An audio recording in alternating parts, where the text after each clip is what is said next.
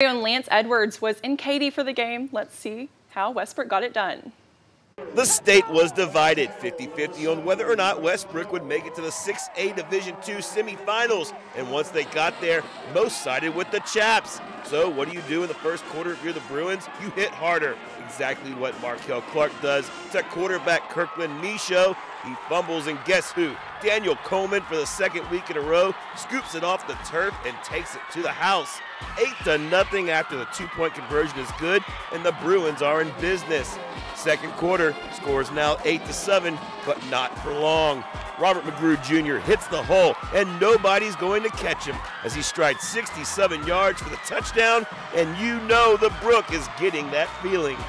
But you need to score more. Raven Eli connects with Thaddeus Johnson for 64 yards, and after he breaks a tackle, all of a sudden number 12 has put the Bruins up 22-7 late in the first half. Both teams added field goals going into the break, and it's 25-10.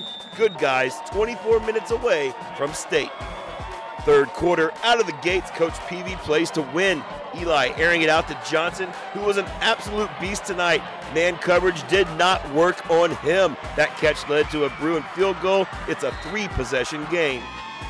After a Westlake score, this trick play ices it for the Brook. A double pass from Deontay Simpson to McGrew, and he is wide open. Touchdown makes it 35-17, and this guy is dreading the ride back to Austin.